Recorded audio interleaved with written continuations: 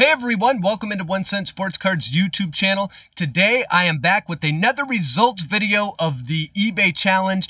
This time it is for Topps Chrome Update Series 2023. We actually opened up 3 boxes. We opened up the Jumbo, the Breaker's Delight, and the Hobby, and we're going to break down what each one of those returned on investment. So if you're ready, I'm ready. Let's buckle up and find out how good Topps Chrome Update Series really is.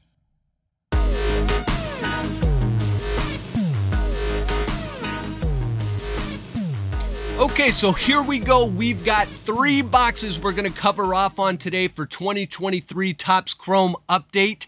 This is the eBay Challenge results video. Here's what that is. Basically, I purchased a hobby box of sealed wax. In this case, I purchased 3, the Jumbo box, the Hobby box, and the Breaker's Delight box for 2023 Topps Chrome Update Series. I opened the boxes on the channel a couple weeks ago to show you what was pulled, and then what I did is I listed as many of those cards over on eBay as quickly as I could to try and see how much we can make back on a random average box. Then this video is the follow-up video that details all of the sales, the profits and loss, and breakdown of how much value is going to be in each box. Then what I do is I keep a running list of each box that is open so I can show you which sets provide the most value. The goals of all this: 1, gain a better understanding of what you can reasonably expect to get in return on an average hobby box of cards.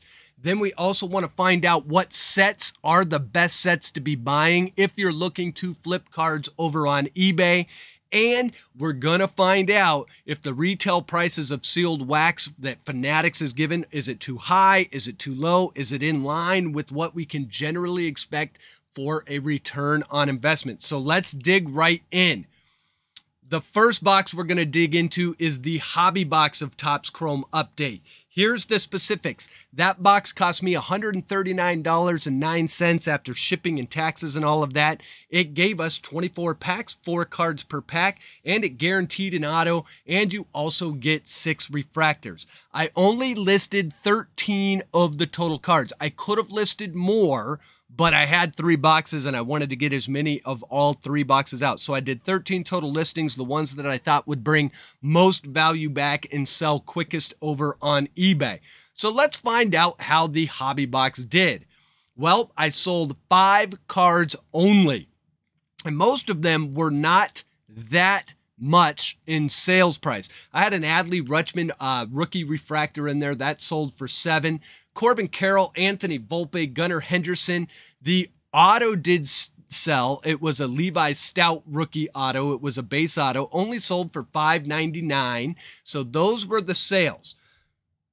The card sales by price, well, they averaged $5.09. Didn't get one that was even over 10 bucks. I believe it was the Adley Rutschman rookie refractor for $7. That one was a rookie debut, so $7 for the refractor. That's about right. So it ended up being $5.09 per card. The profit loss results for the hobby box, pretty abysmal. Ended up making $32.71 on the box. After eBay, they charge for each card sold 30 cents per sale, plus they have a 13.25% selling fee. So I had to pay those.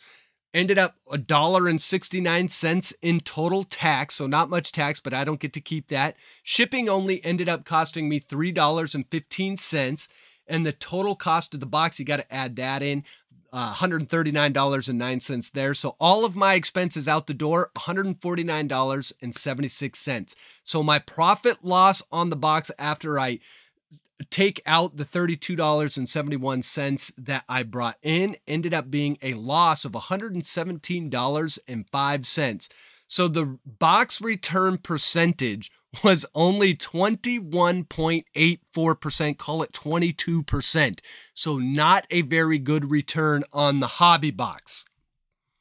But now let's take a look at the Jumbo box. Here's what you get out of that. Total cost on that box was $376.24. That gives you 12 packs, 13 cards per pack. You do get 3 guaranteed autos and 12 refractors out of the Jumbo box. I ended up listing 18 total cards out of the box, again, the ones that I thought would sell fastest for the most money. Here's the sold items that came out of the jumbo box. I ended up selling 8 of them, and we had a couple good ones and one big one. The big one, the Yuri Perez rookie card Aqua Auto Refractor numbered to 199. That sold for $127.50. Then we had a couple smaller sales in there. The Matt McLain rookie card refractor, that was a true rookie. That sold for $12.99. And then a bunch of other smaller sales in there as well. You can see what those are on screen. The card sales by price. Well, because of the Yuri Perez, it jumped all the way up to $20.49. We had one that sold, that Matt McLain that sold for $12.99. But overall, you can see here, most of the cards kind of selling between $7 and $10, somewhere around there. So let's take a look at the profit loss results for the jumbo box. Well, I ended up making a total sales of $189.16, but we take out again all those eBay fees, the tax, the shipping, the cost of the box. The total expenses ended up being $424.32. So that means our profit loss on the box was $235.16. But our profit loss percentage improved quite a bit. This returned a 44.58% return on investment when you take into account your sales and your expenses. So a 44.58% return, much better than the hobby box, but still not great at all. Now, what about that Breaker's Delight box that they have? Well, let's find out. We've got a cost of $258.70 on the Breaker's Delight box. It only gives you 1 pack, 12 cards per pack, 12 guaranteed autos, and guess what? The rest of the cards are all refractors or parallels. I ended up listing 10 of the 12 cards. 2 of them were refractors that were just kind of common, so I did not list those. Well, let's find out what sold. Well, 7 of them sold, so a lot of the cards in the box sold. The one that sold for the most, the Topps Chrome Update Luis Castillo Refractor Auto All-Star, that sold for $29. We also had a Logan Allen Rookie Card Refractor Auto, so both of the autos sold out of there. And then we had a couple other cards in there. The James Outman, that was the Youthquake Dodgers SP, that sold for $8.99. And then a Yuri Perez Refractor, that went for $3.50. And we also had a Vaughn Grisham rookie card magenta numbered to $2.99. That one, I believe, was a rookie debut card. Yeah, it was a rookie debut. That sold for $5.99. So let's take a look at the profit loss results for the Breaker's Delight box. Well, actually, we'll take a look at card sales by price. The average sold price ended up being $10.64. The autos we got out of there, kind of average autos, I would say. The Luis Castillo got us up near $30, so not bad there. But the Logan Allen rookie card refractor, that went for $15, and the rest of them are kind of under $10, between $5 and $10 for the most part. So the profit loss results on the Breaker's Delight. I brought in $93.47, and then after we take the eBay fees and all of the tax, shipping, cost of the box, total expenses were $287.87.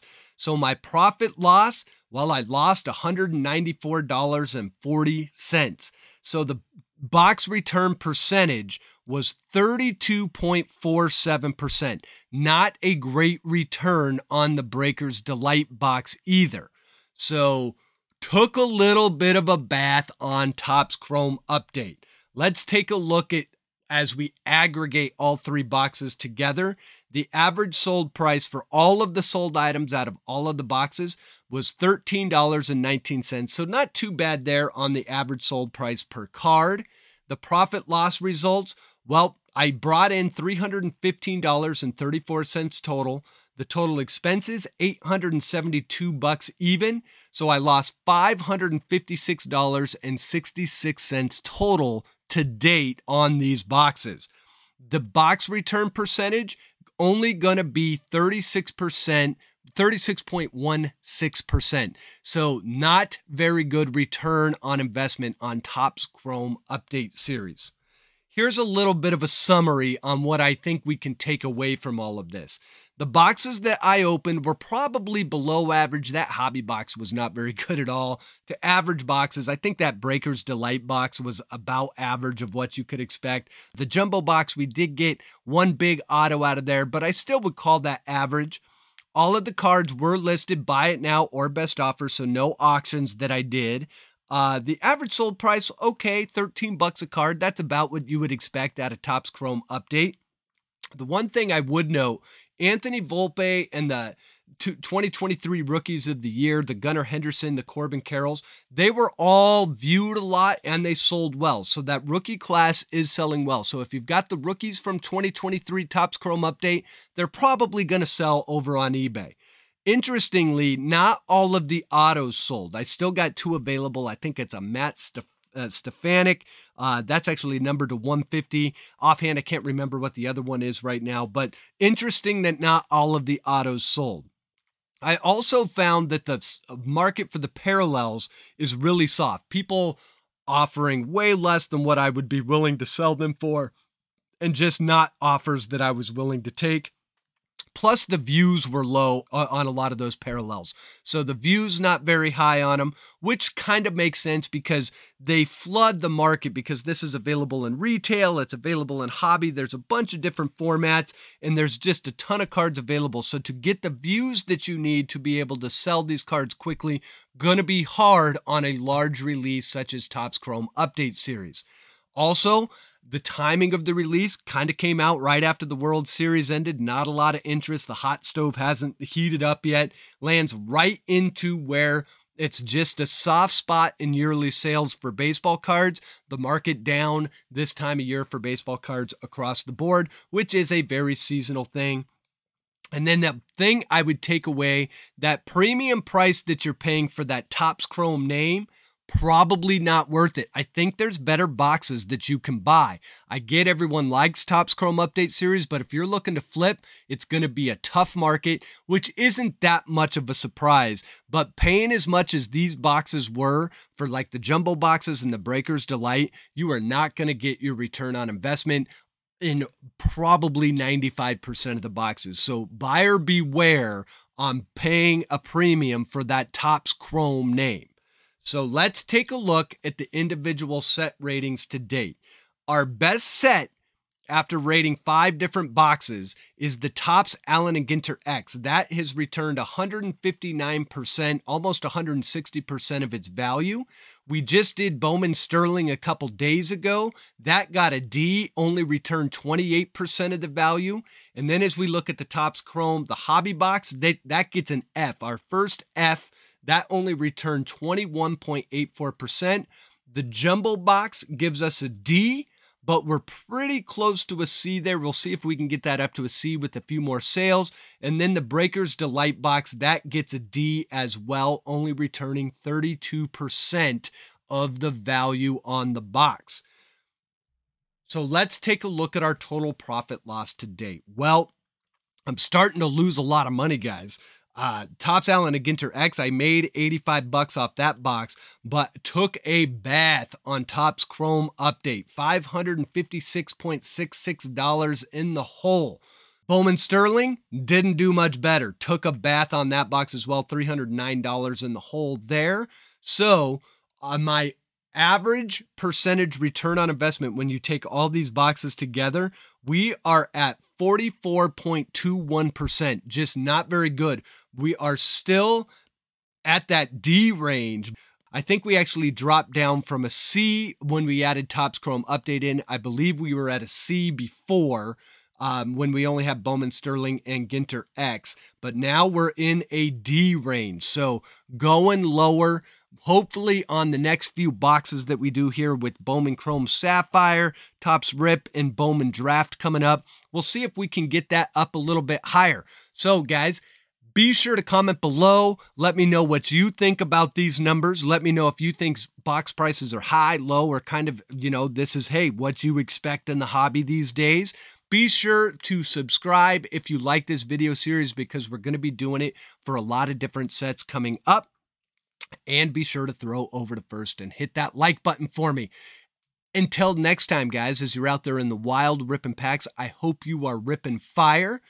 And as always, be good to your family, be good to your friends, be good to your neighbors, and most importantly, take care of yourselves. Thanks for watching. We'll do it again soon.